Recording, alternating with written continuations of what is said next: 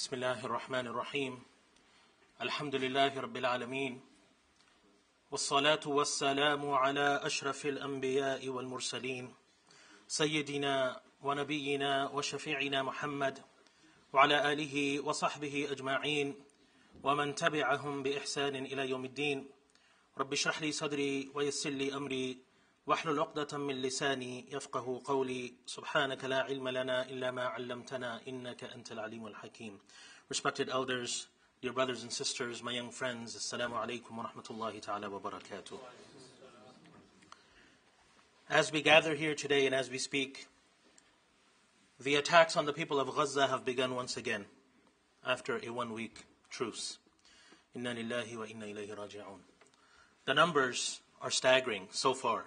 Killed at least 15,000, including at least 6,100 children, 6,100 children, and 4,000 women.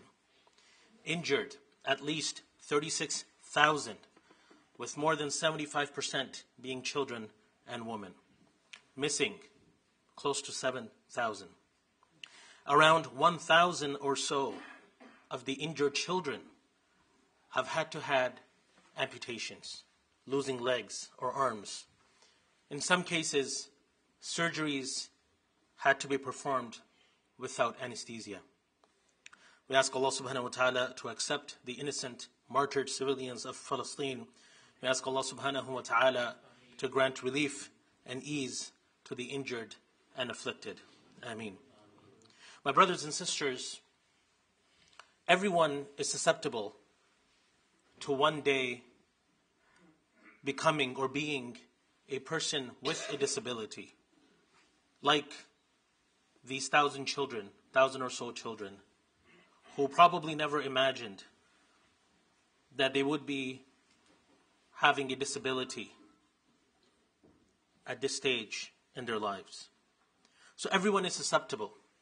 If not today, then at some point in our lives. And we ask Allah subhanahu wa ta'ala to protect us and make it easy for all of us. We are having this discussion today because December 3rd is the International Day of Persons with Disabilities, as declared by the UN in 1982. Deen Support Services is a local Canadian Muslim organization committed to offering support to persons with disabilities. And they have asked imams, khatibs across Canada to participate in their campaign to get our community to understand disability from an Islamic perspective. Now, as we know, in many cultures, persons with disabilities are shunned, disregarded, ignored, or pushed to the fringes of society. But when we look at the guidance given by Allah and His Messenger sallallahu alaihi wasallam, we find acceptance and support for persons with disabilities. For example, Sayyidina Musa alayhi salam had a speech impediment, right, for which he made dua to Allah subhanahu wa ta'ala. وَاحْلُلْ عُقْدَةً مِّن لِسَانِي يَفْقَهُ قَوْلِي. But it didn't stop him from continuing his mission, his very important mission, as a prophet of Allah subhanahu wa ta'ala. Abdullah ibn Maktoum radiyallahu anhu, he was blind from a young age, perhaps even from birth. Yet he was appointed as one of the 3 mu'adhins in the city of Medina by the Prophet sallallahu alaihi wasallam. And this was a great honor. This was a great honor to be the person, or from amongst the people, the few people, handpicked by the Prophet sallallahu alaihi wasallam to call the people of Medina for salah. Another responsibility that the Prophet ﷺ placed upon him was that he put Abdullah ibn Maktoum radiyallahu anhu, the blind Sahabi, in charge of the city of Medina during his absence. And it is said that this was done more than 10 times. More than 10 times the Prophet ﷺ made him in charge of the city of Medina in his absence, including when the Prophet ﷺ had left Medina for the Fath, for the opening of the city of Mecca, for the conquest of Mecca. There's also a man by the name of Julaybib radiyallahu anhu, who was you can say virtually a social outcast in some ways due to his disabilities, which are not really described in specific terms. But it seems that he was of significantly short stature, and he may have also had some other differences. The Prophet ﷺ took special care of this young man. He even arranged marriage for him. Right? The Prophet ﷺ went out of his way to find a bride for him, and it was actually someone who was very special, and many people would have wanted to marry her, yet because of the suggestion of the Prophet ﷺ, she married Julaybi radiallahu anhu. He took part in a battle in which he fought heroically, mashallah. At the end of the battle, no one noticed that he was missing, except for the Prophet ﷺ, who mourned his loss and said of Julaybib, "Hada minni wa ana min," that he is of me and I am of him, to show his special care and affection for Julaybib radiallahu anhu. Ata ibn Abi Rabah, the famous early Muslim jurist and hadith transmitter, he served as the mufti of Mecca in the 7th and 8th centuries. He was known to walk with a limp and to also have paralysis in part of his body. And he narrates that Ibn Abbas radiallahu anhuma said to me that أَلَا أُرِيكَ امْرَأَةً مِّنْ أَهْلِ الْجَنَّةِ, that shall I show you a woman of the people of paradise? And he said, Bala, yes. And Abdullah ibn Abbas radiallahu anhuma told him of a lady who had come to the Prophet sallallahu alaihi wasallam, and she said that I get attacks of epilepsy and my body becomes uncovered, so please make dua to Allah subhanahu wa ta'ala for me. Invoke Allah subhanahu wa ta'ala for me. And the Prophet sallallahu alaihi wasallam said to her, In shi'ti sabarti wa lakil jannah, wa in shi'ti da'utu Allah an yu'afiyak. That if you wish, be patient, and you will enter Jannah, inshallah. And if you wish, I will invoke Allah subhanahu wa ta'ala to cure you. So the Prophet ﷺ didn't actually just answer her request right away, but he gave her a choice. He says, you can either bear patiently what Allah subhanahu wa ta'ala has willed for you, has written for you, and you can secure your Jannah that way. Meaning this illness that you have, this form of this trial, this challenge that you have, you can ask Allah subhanahu wa ta'ala, I can ask Allah subhanahu wa ta'ala to either cure you, or you can bear it with patience and have Jannah. So she said, I will remain patient. So she chose the first option, that she bears what Allah subhanahu wa ta'ala has willed for Jannah. But then she added that I become uncovered, so please make dua to Allah for me that I may not become uncovered. So the Prophet ﷺ then made dua to Allah subhanahu wa ta'ala regarding that. But not for her to be cured, because she wished to bear what Allah had willed so that she can have Jannah. Now an interesting point is that Deen Support Services notes that it is hard to find clear references to disability in early Islamic history. Why? Because people with disabilities were normally integrated and included in Muslim society. And it is also worth noting that the focus was not on people's disabilities, but rather on their abilities. Right? Because when Allah subhanahu wa ta'ala gives a person a challenge, a struggle, a weakness of sorts, Allah subhanahu wa ta'ala also compensates that in many cases with other strengths, with other skills, in many cases. So the focus is on the abilities of the person, what they are able to do, right, as opposed to what they may not be able to do, right? And this requires a mindset shift. So what do we need to do? First of all, my brothers and sisters, we remember the hadith of the Prophet sallallahu alaihi wasallam.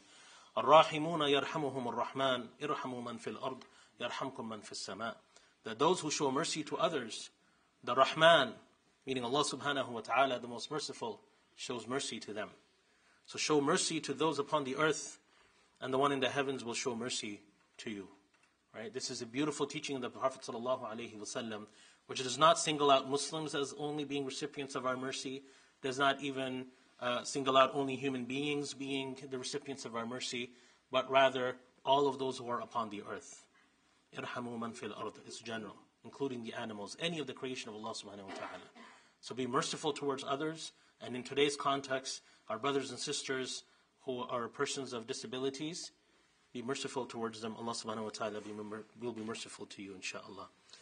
Therefore, as people of mercy, we must show love and care, concern. There are laws in place. So, for example, there is the Convention on the Rights of Persons with Disabilities, which was tabled by the United Nations to make sure that people with disabilities can fully participate in community life with dignity and respect around the world. But we shouldn't need laws.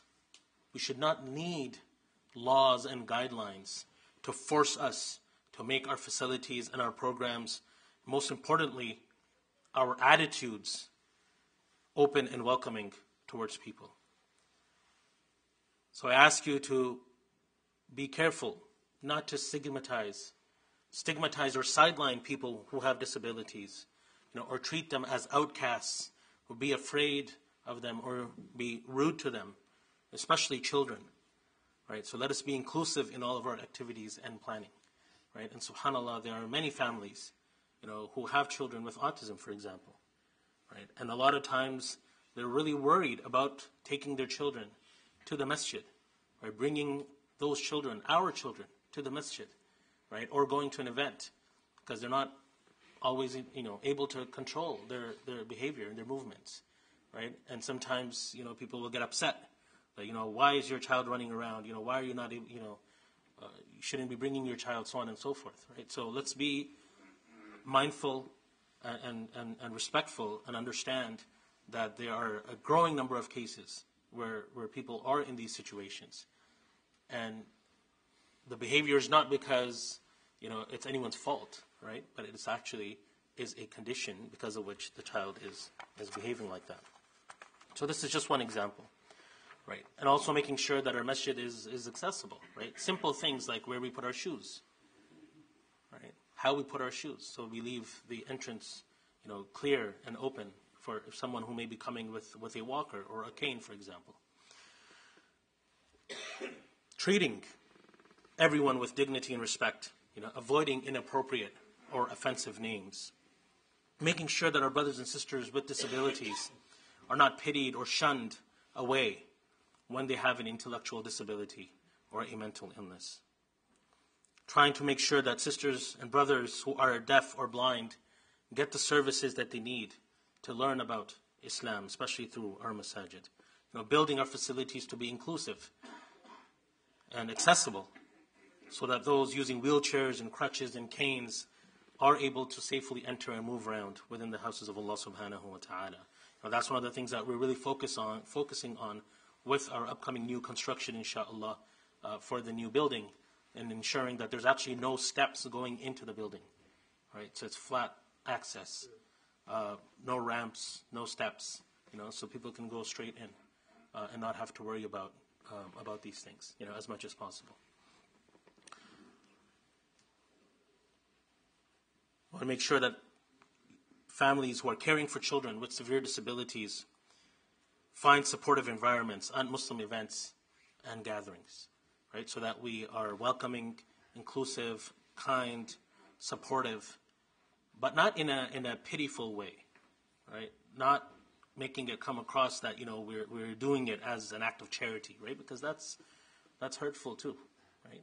But actually doing it genuinely because we are caring and we are welcoming and inclusive. We ask Allah subhanahu wa ta'ala to grant relief and ease to all of those who face challenges and disabilities. We ask Allah subhanahu wa ta'ala to give us the patience and wisdom and understanding to support one another. We ask Allah subhanahu wa ta'ala to keep us and our loved ones well. Ameen wa akhir da'wana alhamdulillahi rabbil alameen.